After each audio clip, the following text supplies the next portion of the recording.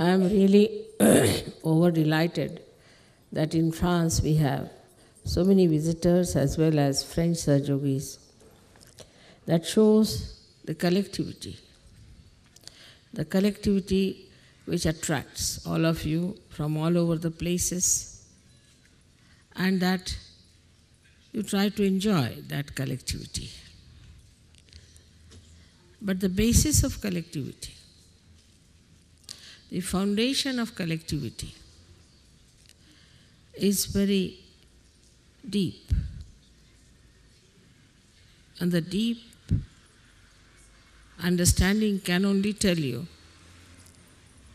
that the basis of collectivity is detached love. Love is the only way. It's not possible to have collectivity unless and until you have detached love. French have been good at so many types of love that they have been talking about. And they have written books after books, novels after novels, and have created lots of romantic and unromantic and all kinds of atmospheres to talk of love. But the pure love, as we understand in Sahaja Yoga, is to be now expressed by Sahaja Yogis among themselves. So there should be no misunderstanding between us of any kind.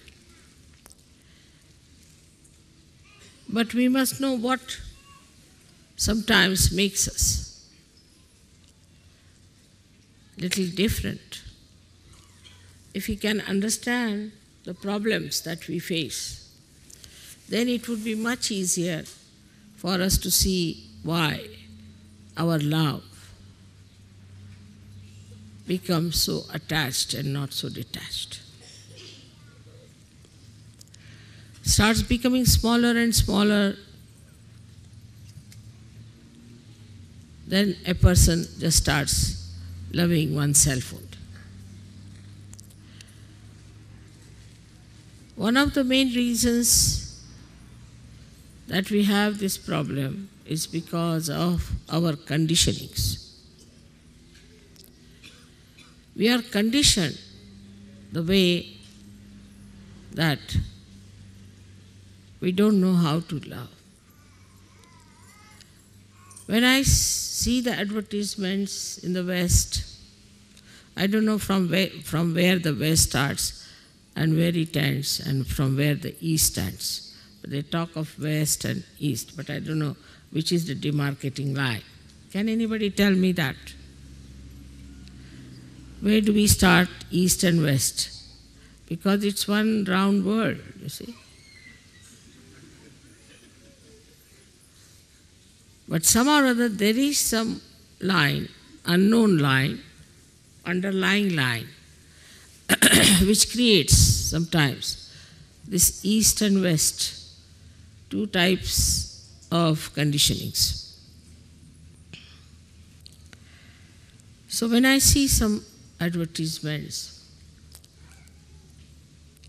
they show about, recently I saw about James Bond, that he is free to kill and the best film for revenge. This is the advertisement. If revenge is the best way of fulfillment, then how can we love someone? So this kind of conditioning comes to us from outside.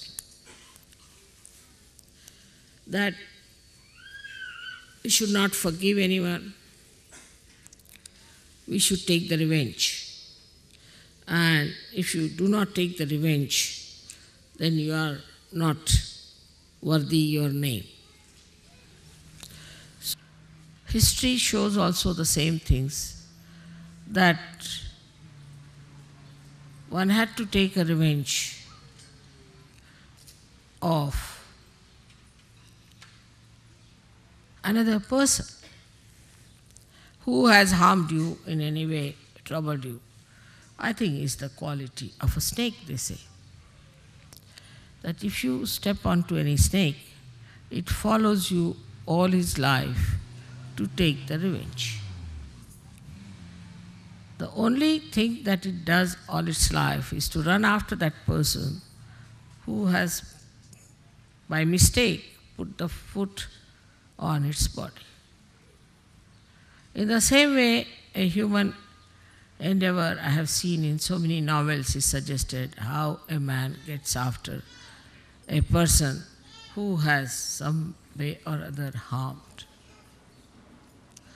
If we go on like this, there's no end to it. Firstly, it is absolutely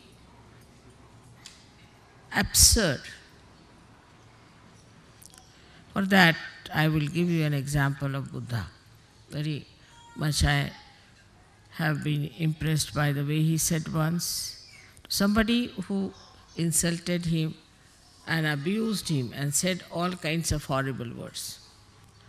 Then Buddha went to another village. Now this fellow felt the remorse and he went back. Went back and said, "Sir, I'm sorry, I've said these things to you. I'm really very sorry." He said, "What?" "When?" He said, "Yesterday." He said, "Yesterday is finished now. You are now with me today. So why are you talking about yesterday? It's finished." So with this kind of idea that somebody has harmed us, somebody is horrid to us, we linger on in the past.